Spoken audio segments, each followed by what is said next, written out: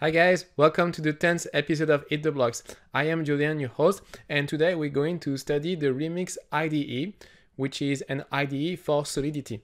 So far in terms of development environment, we've mainly used the command line and Truffle, which is a very good framework for developing Solidity smart contract. However, you might have noticed it seems a little bit heavy to kind of debug and interact with our contract, even though the Truffle develop console is really good. But it'd be good to have a sort of tool that allows us to do this in a more fluid way, where we can go back and forth really quickly. And actually, there is really good tool that is the one that I'm going to talk about in this episode, which is the Remix IDE. So it's basically a web-based tool, which means you can use your web browser to access it. And it allows us to do a lot of try and like going back and forth and inspect the variable of our contract and just interact with our smart contract in a really easy way. So I didn't want to show you this at the beginning of all my videos because first I wanted to show you the hard way, but now that you know the hard way, then we'll be able to also see the easy way. And from now on, when I show you example on video, we will be able to make use of this tool. So open your web browser and load the URL remix.ethereum.org. So this is the online version of the Remix IDE. So it's very easy for us to use. So you will notice that there are several zones in this editor. So first on the left, where I click, you have the file editor. So they already created a contract for you. So ballot.sol. So we're going to double click and we can see that it opens up in the central section. So the central section is where you're going to spend most of your time actually coding. So actually few people know, but we can zoom in a little bit because it's a little bit small. So we're going to zoom in. Okay, it's going to be a little bit more clear like this. So there are different actions that you can perform in the file explorer part. And the most important one is the ability to create a new contract. So here you can click on the plus button and you can create a new Solidity contract. So for example, we will call it my contract. Okay.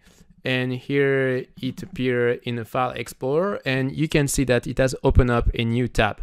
So I can switch back and forth between different open contracts, exactly like in a normal text editor. Okay, so we're going to write a very simple contract and learn how to deploy it on the local testnet. So contract, we're going to call it my contract. We open the curly braces. And here you can notice that Remix automatically creates the closing curly braces for us. It's very convenient. And then we're going to create our constructor. So my contract, and we're going to just set a local variable, the owner of this contract, for example. So owner equal owner. We're going to pass this as an argument, so it's going to be an address owner with an underscore, and we're going to define our variable before. So it's going to be type address, and this is an owner. Okay, so we have a very simple contract that just set a variable when it's created. So now we're going to have a look at the right part of the screen. So there are different tabs: compile, run, settings, etc. So the first tab, compile, here you have a button which says start to compile. So every time you click on it, it will recompile your contract. So here I've ticked the box auto compile, so I don't need to click on start compile every time. And if you look a little bit below this, you will find that the Remix IDE gives you some recommendation. So some of them are just warning, like here, warning, no visibility specified. defaulting to public. So it's basically some little tip to help you to improve your contract. So you can just get rid of them like this or just ignore them. And you can also see in the code section of the IDE that on left of the line number, you have a little icon that tells you that there is a warning. If we have an error, actually we'll have a little, not a warning, but an error. And here I can see that I have this cross that tells me there was the problem. And on the right panel, I can see the error message. So parser error expecting token semicolon got function. Okay, so I can go back to the code section and put back my semicolon, and I can see that my error message disappeared, but I still have my warning. Okay, so I'm just going to ignore this warning, and I'm going to open up the Run tab. So the Run tabs allow you to deploy your contract to your local testnet. So first, you need to choose where you're going to deploy this contract, because there are different possibilities. So the option that is selected here is the JavaScript VM is the easiest option. It's basically a testnet that is run by the Remix IDE itself, so you don't need to manage it as well at all. However, if you click on this dropdown, you can see that you have different options. So second option is injected Web3. So for example, if you were using Mist, the wallet of Ethereum, actually from Mist, you can launch an instance of Remix. And in this case, you would choose injected Web3. Also, if you are testing with MetaMask, you can choose this option. And finally, we have a Web3 provider option. So here it would be, for example, if you want to connect to your local testnet with a test RPC, for example. So for this video, we're just going to keep to JavaScript VM. It's very simple. Then this local testnet gives you a list of accounts that you can use. So here you can see on the drop down, you have several options. You can just stick to the first to the option that is already selected. Then the gas limit, it's basically when you're going to deploy this contract or launch some transaction, it's going to apply this gas limit. So if this limit is too small, you may run across the error run out of gas, but the default option is usually good, so just leave it like this. Then you have a value field here. It's basically if you want to send some ether to this contract. Okay, so if we continue to go down, we can see that we have another drop down, which is my contract here. So since I have only one contract in this file, I just show one choice. But if I were to create another contract, for example, contract my other contract,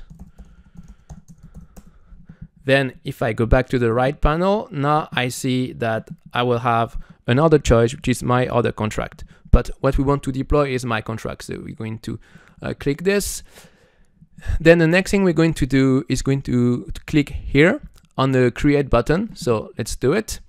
Okay, and after you see that we have this thing here that just appears. So it's basically an instance of my contract that is deployed at this address that you can copy like this. So if I click here, it has copied this address to the clipboard, and I can use this address somewhere else. And then I'm going to open this submenu here. And actually, I don't see anything because I just have my constructor function, but I don't have any other function that I can call. So that's all I'm going to see. If I continue to explore the Remix IDE, at the bottom of the screen, so it is where we're going to see the result of our transaction. So here we can see that it says creation of my contract pending, and after we can see that it has actually done the transaction. So it's another area that you can keep a look at if you want to get some feedback on what's going on.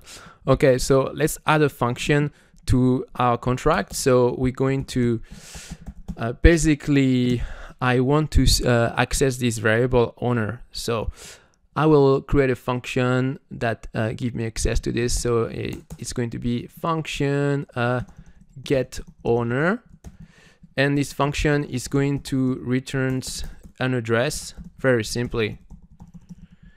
and it's going to be very simple.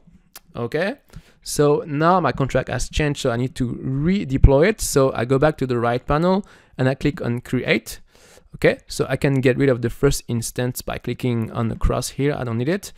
And for this new instance, I see that this time I have a new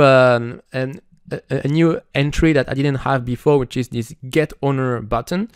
Oops, so actually I forgot the constant keyword, so I need to add this. So let me recreate the contract. Okay, and this time you can see that the color of the button has changed. So now it's a green button, which means that we can call it without actually doing a transaction. So let's click on this, get owner, and he tells me that the address is this. Okay, well, it's not exactly what I wanted. So why is this? Oh, okay, I got it. It's because I was supposed to pass in the constructor a variable, so I'm not going to do this. Basically, I'm going to do something else. I'm going to use the global variable message that give you some information about the transaction, and I want to access the sender field of this global variable. It's basically I'm going to say that the person who created the transaction will be the owner. Okay, so we're going to redeploy this contract. So here on the right panel, I click on the create button, and let me get rid of the old instance. Okay, and now if I click again on the get owner button, I should see the correct address. So 0xCA35P, and let me see in my account if I can see this. DOXCA3, yes. Okay, so we can see that it's giving me the address that I was expecting. Okay, so now we know how to deploy our contract, and we also know how to interact with our contract thanks to a read-only function. So now let's do the last thing, which is to actually execute a function that changes the state of my contract. So here I'm going to say something else, for example, set owner, and it's going to accept address. So address new owner, and it's not going to return anything. And owner equal set owner. Okay. And it's oh no, oops, it's new owner. Okay, so now we're going to recreate a new instance of our contract. So let's click on the create button, and let's get rid of the old instance here. And now we have two buttons. So one button to execute the read-only get owner function, and another button to execute the function set owner that's going to modify our data in the contract storage.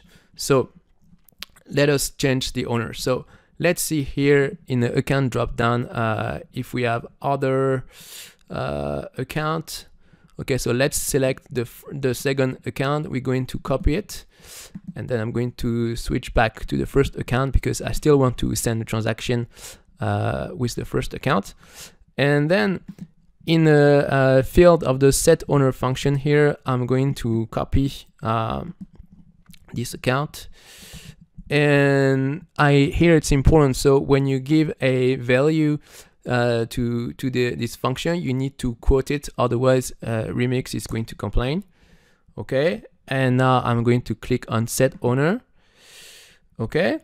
And now I'm going to click on get owner to verify that this transaction has worked.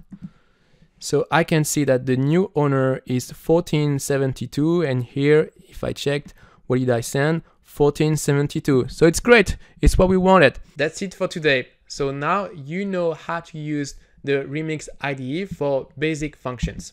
So there is still a lot to be learned for the Remix IDE. So in the next few videos, I'm going to continue to talk about it. So for the next video, I'm going to focus on the file explorer of Remix. And little by little, you will learn how to become more and more knowledgeable about it. If you like this channel, you can give me a like, you can share the video, or you can subscribe. You can also write a comment if you have any question. Thanks for watching, and I hope to see you for the next video. Bye bye.